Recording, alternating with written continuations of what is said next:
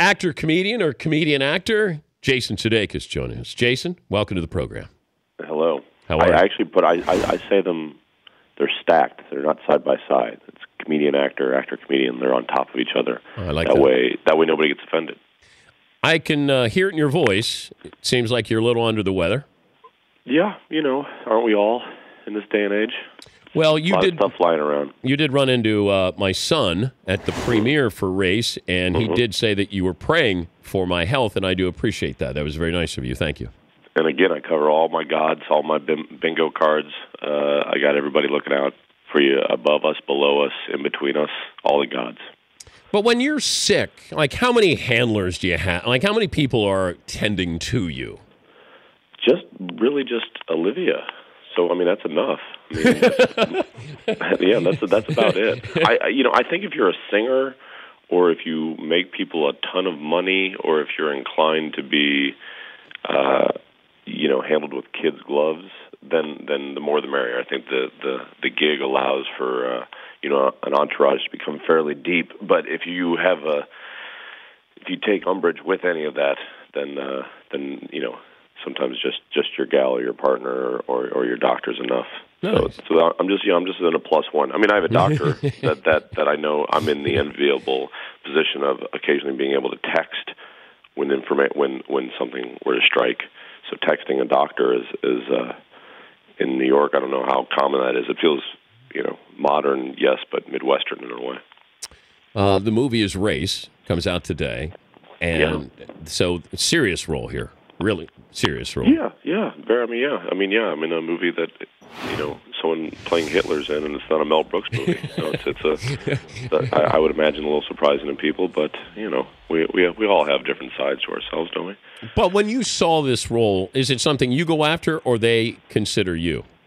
They had considered me at this point, and I read. I never really know unless it's explicit. To be honest, like sometimes they'll say take a look at the role of blank, or you've been offered the role of blank, and that shows up in an email along with like a PDF of in this modern day of the script. And but this one I think was as I was reading it, I knew it was mine to say no to, but I just really liked the character, and then the story itself is remarkable. I mean, reading the script was like reading a much better history book than I had in civics class in grade school. Because I spent the first 5-10 minutes when meeting with the director shortly after reading it, just sort of being like, did this really happen? Did this really happen? Did he really do that? Because over the last 80 years, we've sort of through the sands of time, a little bit lost the trail on Jesse Owens. You play his coach and mentor, Larry Snyder. And what is his role in Jesse Owens' life, or at least in that time frame of 1936 Berlin?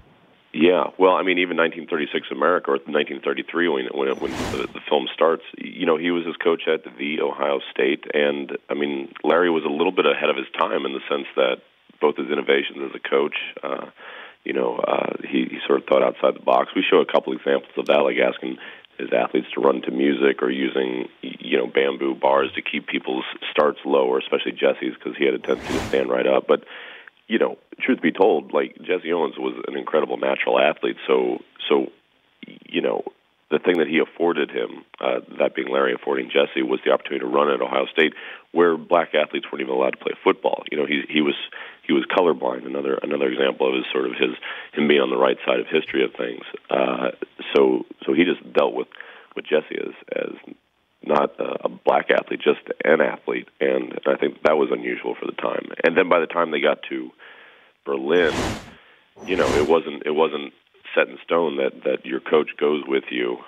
And Larry was on a little bit of the political outs with the fellows that were the head coaches of the Olympic team that year. So that's a little bit of a struggle and issue that we deal with in the film.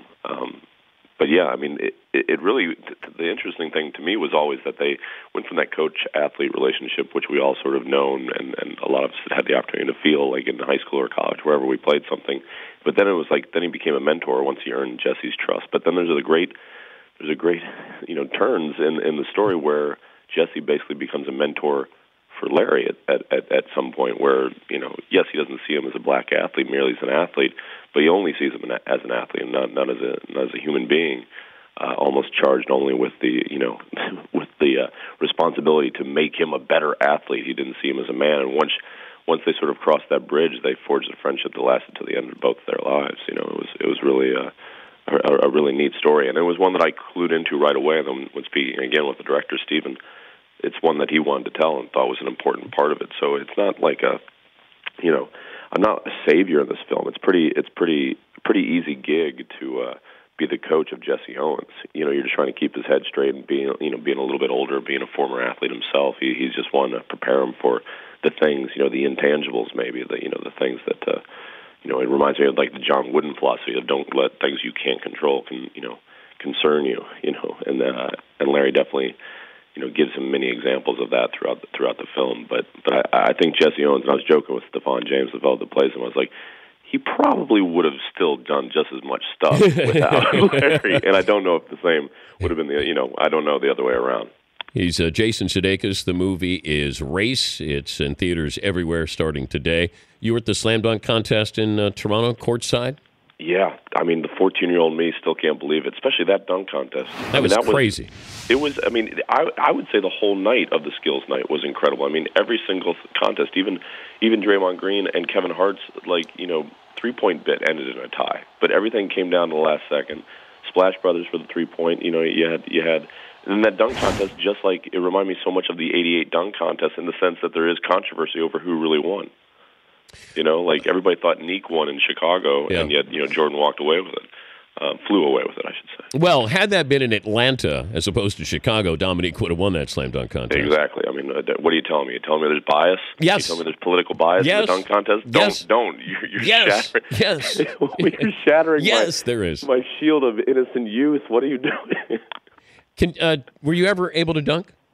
I've dunked like 4 times in my life. I would not ever be able to say able, not in comparison to friends of mine and people I played with. No, I was always the guy that threw it up by the square on the backboard and let them finish it.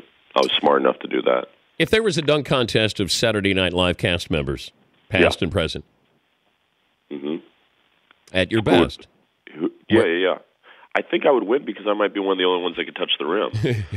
I mean, if we brought it down to 9 feet, then I think you're getting into, Farrell's going to pull out all the stops.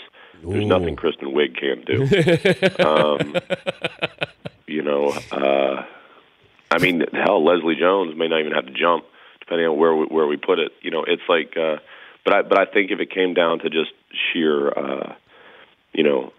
my whole goal when doing a dunk contest at any height is just to, the night before, go to the hoop, almost like Hoosiers, and just sort of stare at the rim and just get into a shouting match with the rim, and then show up the next morning and just dunk the hell out of it. Just try to rip the rim off its hinges. I like that. I make it personal. I like that. Yep. Did you get into comedy to get into acting, or did you just get into comedy just for that? I got into comedy or like acting, I think, because it was the only way to rationalize getting in as much trouble as I did in school. I think, at some point they so many demerits, so many, demerits. Detentions. You have to change that. You have to spin that yarn into gold, spin that hay into gold in some way. But I think when I look back in the rearview mirror of life, I feel like I was performing all the time because even in my basketball days, I skewed a little fancy as a point guard, in the tradition of Bob Cousy, Pete Maravich, or Magic Johnson.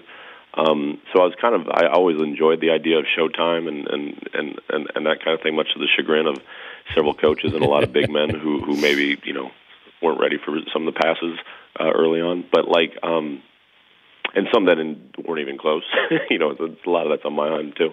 But I think, yeah, to a degree, it seemed like comedy was the only thing. Jason, it felt weird. Jason, hold on for a second. Mm-hmm. Who's on the line there, Paulie? Will Ferrell, Dan. Will Ferrell's on the line.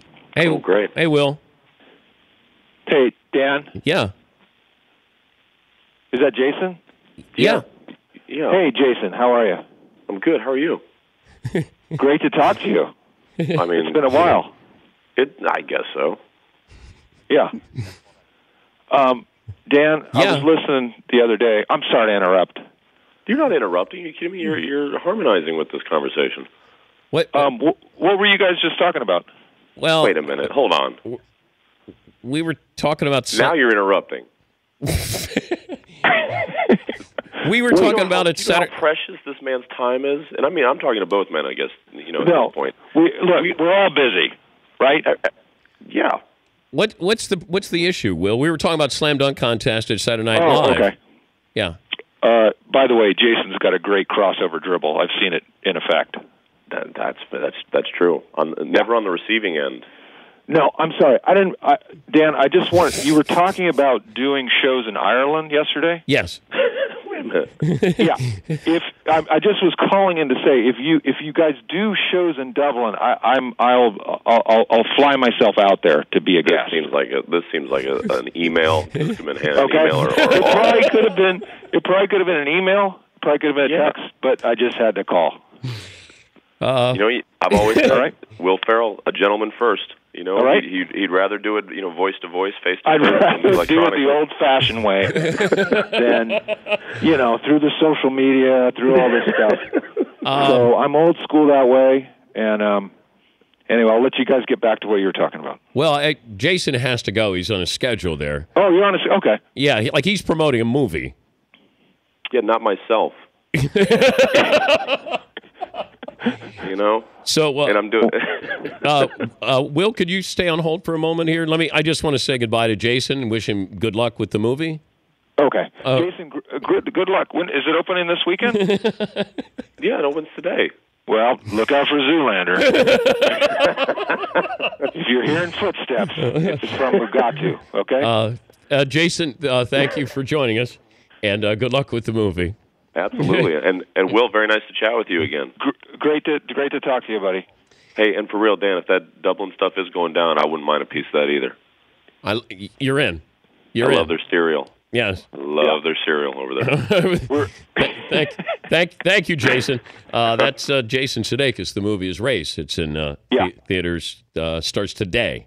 It looks great. I'd love to have you join us in Dublin if that's something that you think you could fit into your schedule. Because I'm listening yesterday and I'm hearing I'm listening to you guys think out loud, and I love the idea of broadcasting from the Guinness factory. Yeah, and so I'm just throwing my hat in the ring. If you guys do make that decision to go over there, I will come on as a guest. If you don't want me, I'll just sit on the sideline. But I'll just be in the area. How about you co-host with me? Great. Now you didn't just call in to promote Zoolander, did you? No, I didn't at all. I literally was watching yesterday. I thought I got to call in and let them know that I think that Dublin idea is a great idea. Okay, so this has nothing to do with Zoolander. Not one bit. Not one bit. Okay. But after you go see Sudeikis' movie, pop on over to Zoolander, if you want. Now, do I have to have seen the original Zoolander? Not one bit. Okay, good. But I'm not going to lie to you. It would help. Okay. It would help. Well, it's great to talk to you. Great to talk to you, Dan. Feel better. And that was it. I was just literally calling about Ireland. All right. All right, buddy. So you're in. I'm in. Okay. All right. All right. Thanks, Will. It's Will Ferrell. Nice little surprise.